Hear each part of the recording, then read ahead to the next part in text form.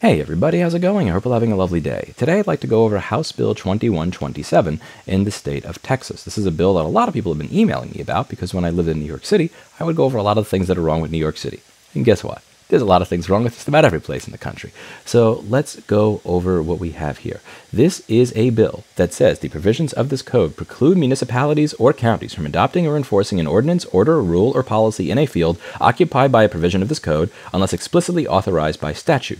A municipal or county ordinance, order, rule, or policy that violates this section is void and unenforceable. And the part that is truly fun, the part that says any person, including a taxpayer, adversely affected by a municipal or county ordinance, order, rule, or policy, blah, blah, blah, can bring an action against the municipality, county, or official. And it goes over this for agriculture, meaning the people that are working in the farms and fields, labor, as in people that are doing construction on houses outside in 106-degree heat, National Resources Code, as in the people that are dealing with oil and gas exploration. Industries that make a lot of money that would tend to benefit maybe a little bit from a more lax regulatory framework. Now, for somebody who did business in New York City, I'm used to dealing with people that literally cannot tell me how to obey the rules, but they fine me for it. And then when I ask, how do I avoid this fine in the future? Because this rule says to do something when I'm buying stuff from people, and I'm not buying stuff from people. So how do I obey your law? And they literally cannot tell me. It would be really cool if I got to sue the person who made that ordinance and not follow it because it is bullshit that you cannot tell me how to obey your own local laws. I understand why somebody like me in the city of New York would support a bill like this. In Texas, I don't get it as much because you don't have any of this stuff. When I called my local city government to ask what licenses I needed, the woman literally laughed at me and said, "You must be from New York or California. We don't have that here. You don't need a license to be in business. What about this other stuff? You don't need a license for that either." There are very few regulations here that are annoying. The regulations and ordinances that would not be legal under this current bill is stuff like this, that says all employees performing construction activities at a construction site are entitled to a rest break of no less than 10 minutes for every 4 hours worked. This was from the Austin City Council. And again, they're a liberal government, but this is reasonable. Again, to be clear, I kind of tend to go very far in the opposite direction. At my business, my employees do not have to tell me when they take breaks. They are not timed on their breaks, and there are no limits to their breaks. In fact, I am such a bad boss, bad manager, and bad business owner that when I take a 2-day lobbying trip, all of my employees take lunch breaks at the same time, so that there is literally nobody there to service the customer who leaves a 1-star review. I am a bad boss, a bad manager, and a bad business owner, which if any of you have been watching this channel for any period of time, you don't need me to tell you that. You should not be following my example if you want to run a profitable or a successful business. That part aside, even when I try my best to enter the mind of the greediest business owner on earth, it's really difficult for me to understand why legislators would have ran to their state government and said, you have to do something about these local city ordinances because they're asking people to be able to take 10 minutes of a break every 4 hours. That's going to kill my business. I really don't understand the problem that is actually being fixed here with this legislation. As somebody that came from here from New York City, where you will have scaffolding that stays up for literally 15 years and never has any construction done. You will just see these buildings that look like they are perpetually in a state of being worked on with nobody doing any work. I understand. You do not want to become New York City. Trust me, I don't want you to become New York City either. I like that when I drive by Palm Valley and Northwest Grimes Boulevard and Round Rock, that 6 months ago you just saw a pile of wood, and now you see fully completed homes. The rate at which construction occurs in Texas it's very fast, it's very efficient, and I think it's great. You actually build things here, and that's cool. The thing is, it seemed like you guys were able to do that before this bill was passed.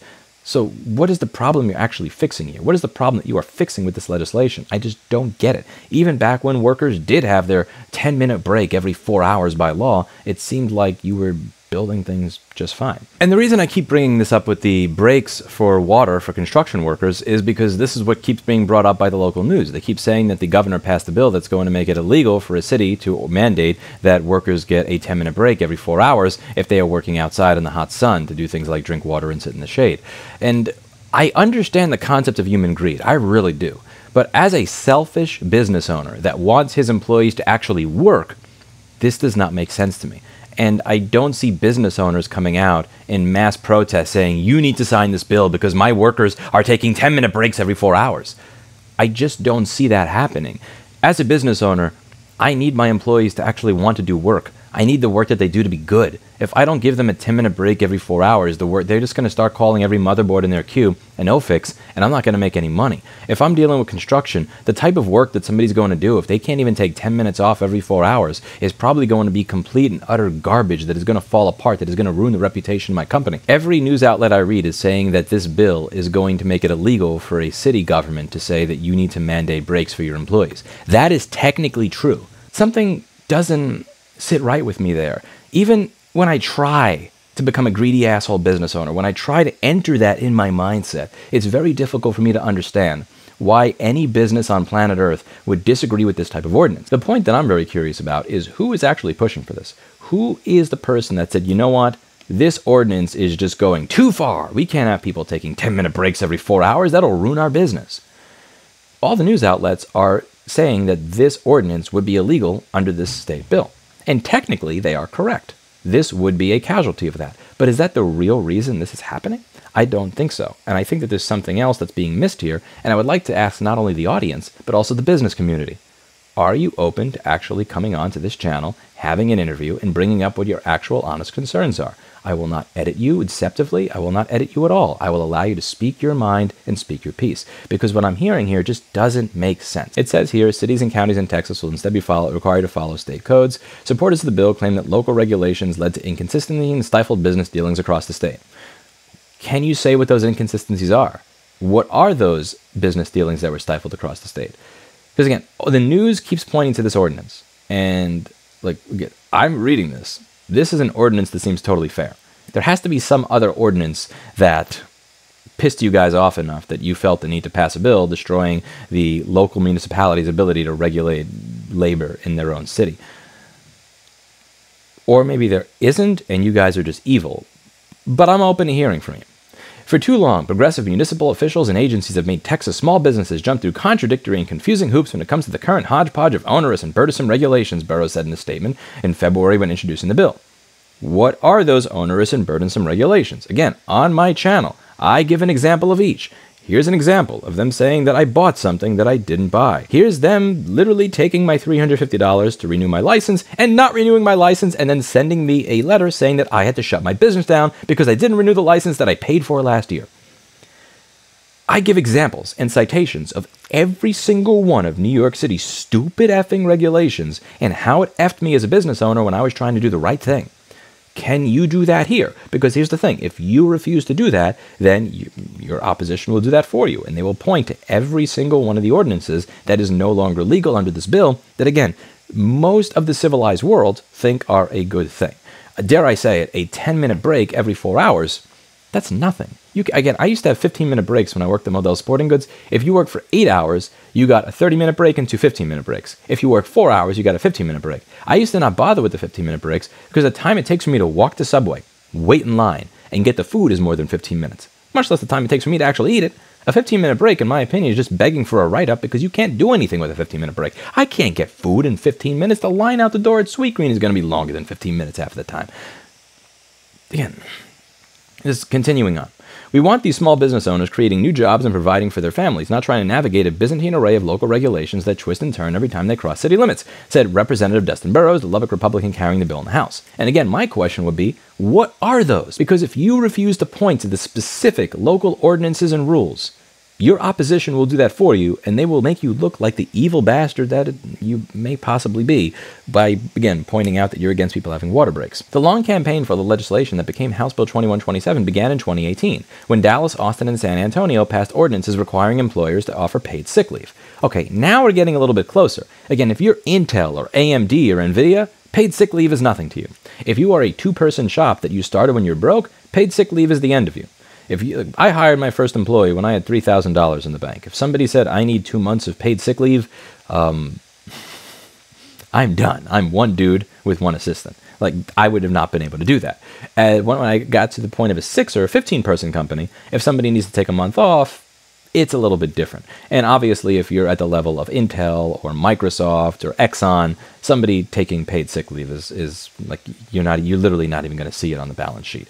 But I can understand as a small business owner, if there was an ordinance about paid sick leave, how this leads to this bill. But this is what's getting cited in the news all the time, and that Again, I want to hear the business owner. I want to hear the business owner tell me, I really hate Austin and Dallas requiring people to have a 10-minute break every 4 hours. That's why we went to the state capitol. And I'm not hearing that. NFIB says the ordinances were about more than just paid sick leave breaks and minimum wage. The ordinances would have given city government subpoena power to investigate potential violations, powers which worried the NFIB, Spillman said in an April statement. I just don't know why a city ordinance would have something in there like that. That's very frightening to a small business owner with no compliance officers. Now, I am no stranger to being investigated, and trust me, I understand, as somebody who, again, had lien and warrants out on his business that were literally sent to another fucking state that ruined his ability to get financing for over 7 years, I am sympathetic to this. But can you cite the ordinance? Can you cite what was in the ordinance? Can you cite an example of that city ordinance being used against the business owner? Because I cite mine. Here is the specific ordinance. Here is how it was used against me. Here is why this was improper. Here is how it hurt me. Here is all the evidence. Does the NFIB have that? Do any of these politicians pushing this bill forward have that? Can they show where actual business owners have actually been harmed? Because it seems like union leaders can show very easily how they're going to be harmed. Union leaders can show you without effort all the local city ordinances that allow their workers to have better working conditions, that allow them to take a break, to sit under a tree and drink water. And they can also show you the harm that is going to occur. They can show you that the worker deaths have been on the upswing in Texas. They can show you that this is probably not going to get better when you take away their breaks. Can you, at the NFIB, demonstrate how businesses have actually been harmed by these local ordinances? And more importantly, are you actually open to coming on my channel to discuss it? Because I think this would be fun. Again, I actually tried to do this in 2018 with landlords in New York City. I've gone over this for years on my channel, how you have all of these areas of New York City that are completely hollowed out and empty because the landlords will never rent them. And a lot of the more socialist politicians will say that these landlords are evil and they are horrible people and blah, blah, blah. I actually reached out to a bunch of them and I tried to get them to come on my channel. I told them I would not edit the interview. I would not edit the content of the video. I will give you the questions ahead of time so that you have time to prepare. And in spite of that, I reached out to over 40 management companies and large institutional landlords, and there wasn't a single one of them that wanted to come on to talk about any of these problems. I'm open to it. I want to hear your side of the story too. Again, what is it that has you so pissed off that you are trying to get the governor to sign a bill that would make a local ordinance saying that you're allowed to take a 10-minute break every 4 hours illegal? How is it justified? What are the issues that you have? Can you cite those specific issues, and can you show how that has actually harmed a real business owner? If you are a real business owner that has been harmed by a local ordinance that would be made illegal by House Bill 2127, can you tell me what they are? Because at this point in time, it really just seems like this is an attempt by the Texas state government to take away the rights and the ability of local municipalities to regulate those municipalities. And when you consider that this is a state that fought for states' rights and against the tyrannical federal government, it feels really, really weird that the state government is trying to take away the rights of local municipalities to regulate those municipalities as they see fit. Above all, when you look at the construction that's going on in the areas like Georgetown, Round Rock, Austin, and you see the speed at which it is going without this bill being put in place, what is the problem that you are actually trying to fix? Again, we are not living in New York City here. The local ordinances in Austin and Round Rock, while probably more burdensome than what you're going to find in Mason, Texas, or something else, don't really seem to be dragging things down to a New York City level here. So I'm very curious. Let me know what you think in the comments down below. And above all, if you're somebody who wants to come on here, whether you are a union leader or you are the co-sponsor of this bill, my email is down below in the comments, and I would love to hear from you. I think it would be fun to have you on for an interview to talk a little bit about this. Because here's the thing. When I was talking about stuff in New York City, can I be honest with you? When I was going over this playlist, why businesses leave New York City, I knew I probably wasn't solving that problem. It's just unsolvable. New York City is a complete cluster F and miserable mess. Whether we're talking about the people that renew your licenses, the people that enforce the laws, the people that create the laws, they are completely and utterly out of touch with the residents and the business owners in that area. They don't care because nobody will ever hold them accountable. I realized when I made those videos, even if I did get a landlord to come on that channel or something, like nothing's actually changing. I had kind of written New York City off as a lost cause. Texas, I haven't.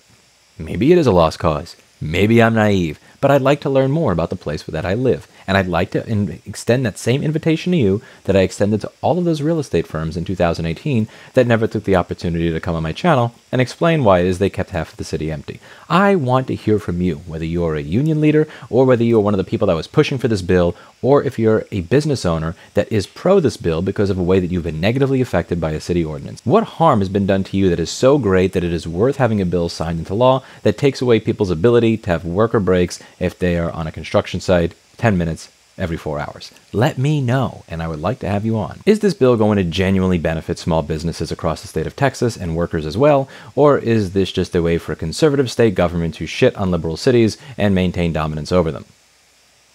Let's have a conversation, and let's try to find out. That's it for today, and as always, I hope you learned something. I'll see you all in the next video. Bye now.